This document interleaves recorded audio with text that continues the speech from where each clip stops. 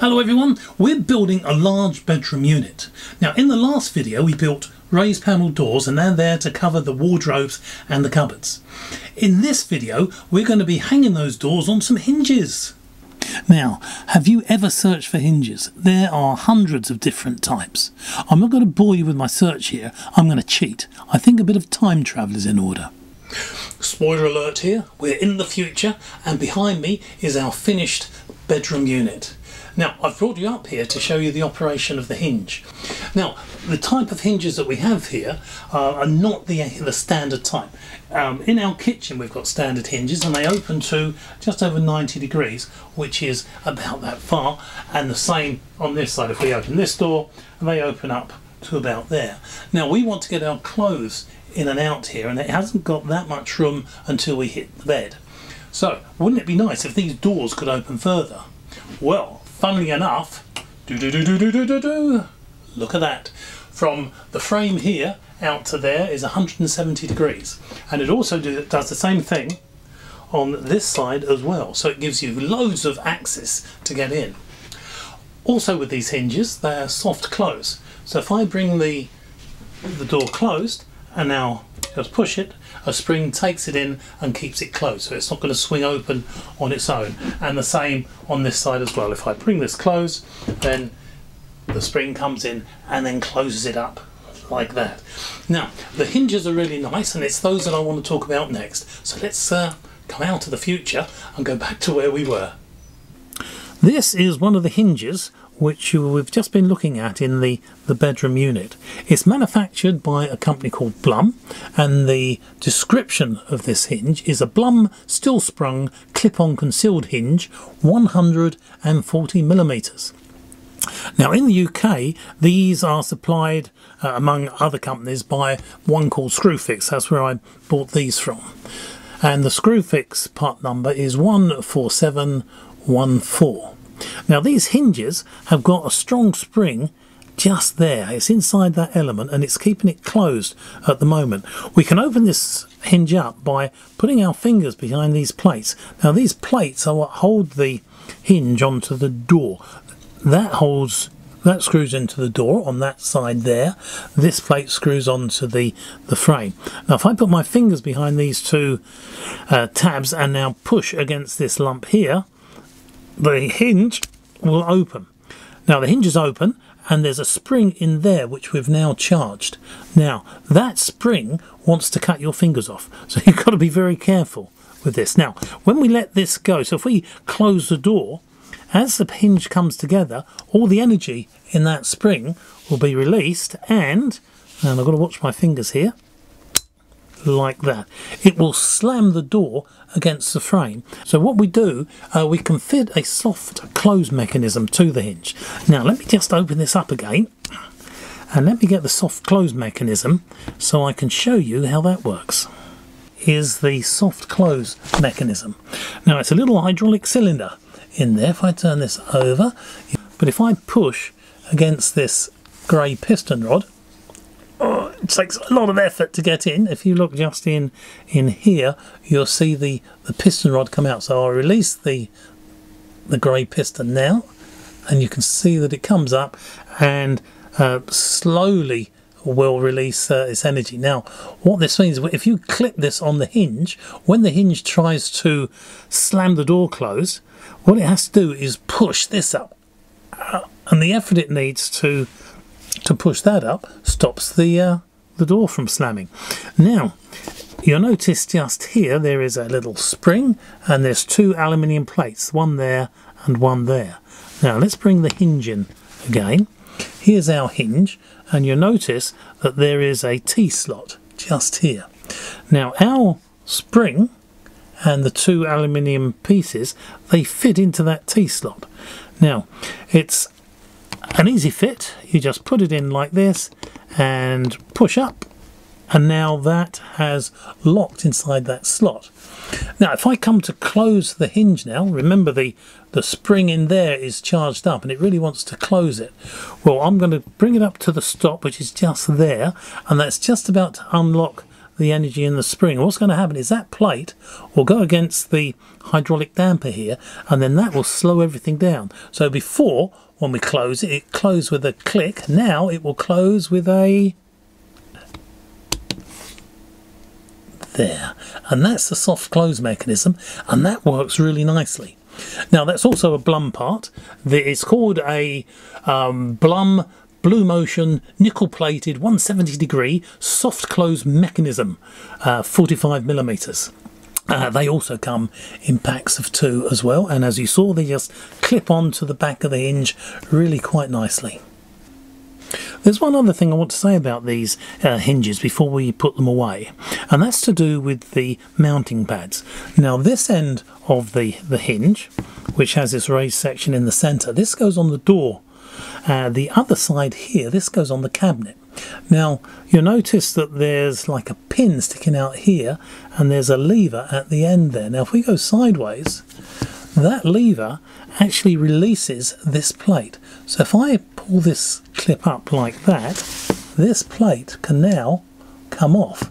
Now this is really useful, because what that means is this bit is held in the door, so with a push of that button there, you can now take the door off from the frame. And this is such a useful thing. When you come to perhaps want to do the painting on the door, you can simply go to the door, clip, clip, and then walk away with it. Now, how do I work out where to secure this hinge onto the door and to the frame of the cabinet? It's obviously through these 4 holes, but I need to know where those holes have got to be on the door and the cabinet. So I thought the best way to do this was by getting a couple of offcuts of MDF and then mounting these straight to that. Now, 4 pieces of MDF later, I've ended up with these 2. Now, the smaller piece here, this represents the side of the cabinet, and we have 2 holes here, 38mm in, for taking this end of the hinge. The other end of the hinge goes into the door. Now you notice in the door there is a flat bottomed hole just here. It's 35mm in diameter and 10mm deep, and it's there for taking this feature here.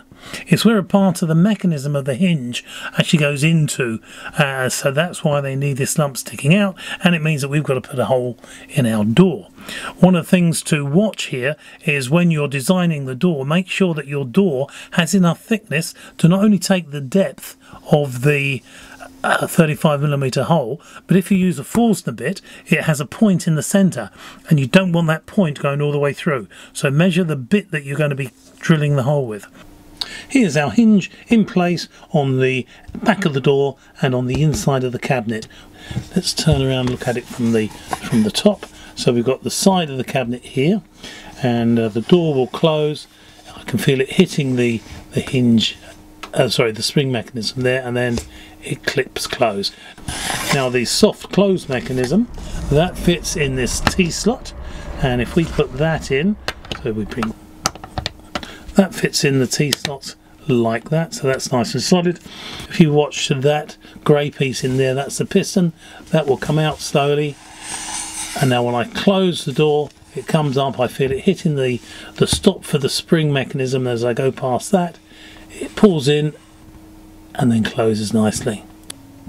Now our model is working quite nicely with these 2 pieces of MDF. We have 3 important dimensions which we need to take a note of.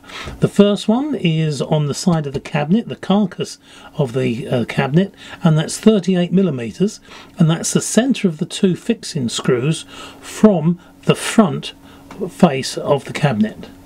The other one is 20mm. Now that 20mm from the edge of the door goes to the centre of the 35mm hole, which is required at this end of the hinge. The third dimension we have is the overlap of the door to the cabinet. Now if we look down onto the top here, we have the door just here. We've got the side of the cabinet here. This is the inside of the cupboard. So the overlap here is between that point, and that comes out at 14mm. Doors of the cupboards and the wardrobes will sit on the outside of the bedroom unit frame. Let's take a closer look at this part of the frame. Now, shown in green are the wooden members of the frame, the vertical and the horizontal. Remember, the door will overlap the frame by 14mm. This overlap will occur on all the sides of the door that sit over the door frames. So, with a 14mm overlap around all of these doors, and the uprights being 44mm wide and the horizontals 44mm wide, that leaves a 60mm gap between the doors, vertical and horizontal. These dimensions are repeated right across the bedroom unit. And now to the dimensions all around the door and the carcass. Now the carcass is on the right, the door back is on the left here. Now if I take this out of the way, this represents our hole of the cupboard. Now it's actually twice as wide because the cupboard's going to have two sets of hinges, one set on this side and one set on the other side. The other side is the mirror image of this.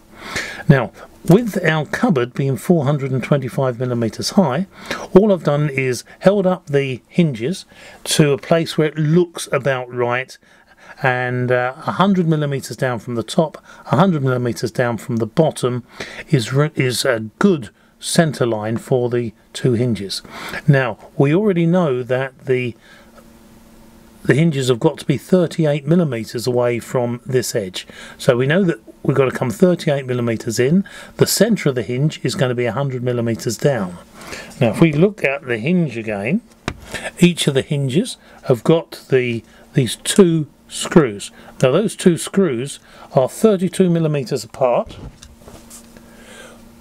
which is shown here. There's the 32mm. So from our cross, which was formed by the 38 and the 100, we go 16 up, 16 down, and they are the two centres for holding the hinge onto the cabinet, which are those two screws just there.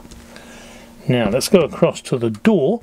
The door is 14mm higher than the hole, and it's 14mm lower than the hole because we have an overlap of 14mm all the way round. So our centres of the two holes for the door, which is here, now these are the 35mm holes. The centre of those is 20mm in from the edge of the door here. So we go 20mm in. The position is going to be 100mm plus the 14mm overlap. So 114mm down, 20mm across will give us that cross. Come down another 225mm because that's the gap between the hinge, and we get our other centre. So these two crosses are the positions for the 35mm hole which fits that end of the hinge. Each of my cupboards require two doors, and that's what we have here. These two doors are allocated for one particular cupboard, and I've marked them left and right on the back of the door, so I know that these two will stay together and they will go to a particular cupboard. From that edge inwards I've drawn a line 20mm, and then from this line inwards 20mm, and then from the bottom going up 114 I've marked the first hinge, and then a further 225 marked the second hinge, and then did the same on that side. So they've both been marked from the bottoms of the drawers. Now we're ready to do some drilling. We've got the vacuum cleaner hose ready, and now drill the hole. We're in the centre.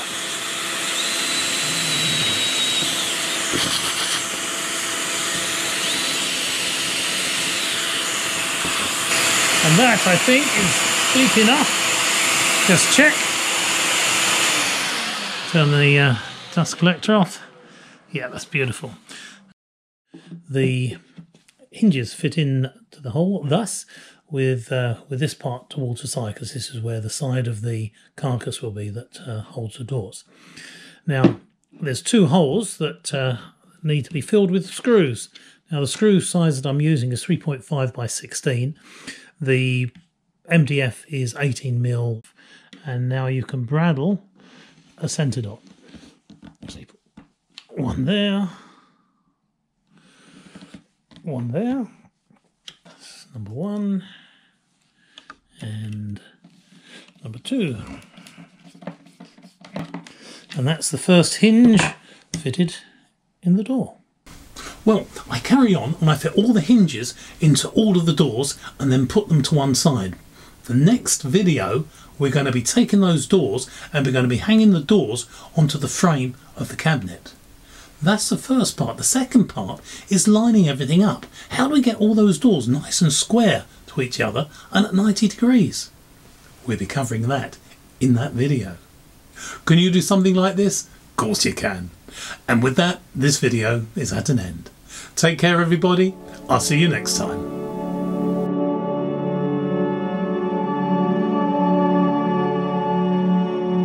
Could you do something like this? Of course you can.